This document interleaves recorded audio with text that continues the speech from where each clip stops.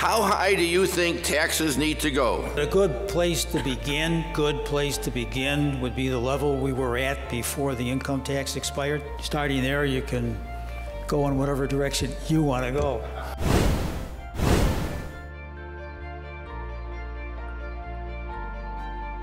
I think what most people will tell you is they're willing to pay more taxes, The tax used to be 5%, so if you just put it back, that's $5 billion.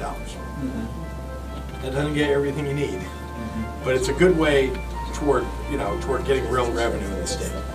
Then we have to figure out a way to pay for all of this.